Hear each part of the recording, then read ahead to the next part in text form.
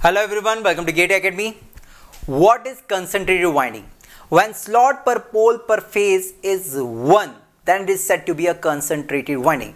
Let's see it with an example.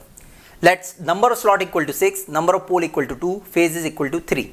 In this particular example, there is a stator which is having 6 number of slots, 1, 2, 3, 4, 5, 6, in which 3 phase winding is placed, A phase, B phase, C phase, whereas number of pole is 2, north and south.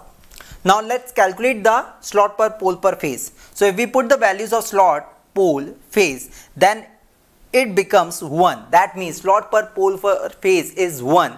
Hence it is known as concentrated winding. Let's also determine other values like beta in this particular example, that is slot angle or slot span. The angular distance between two consecutive slots is beta. 180 upon pole pitch, 180 upon slot per pole. If in this particular example, if we put the values, then 180 upon 6 by 2 equal to 60 degree. The distance between two consecutive slot, that is 60 degree, 60 degree, 60 degree.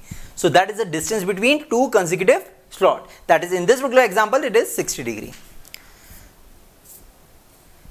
Phase belt or phase spread. The angular span covered by each phase under each pole.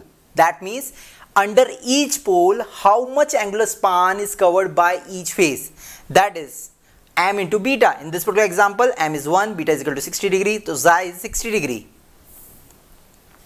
Under each pole, that is under north pole, phase A, B, C. The phase spread covered by each phase under each pole, that is xi. In this particular example, xi is 60 degree.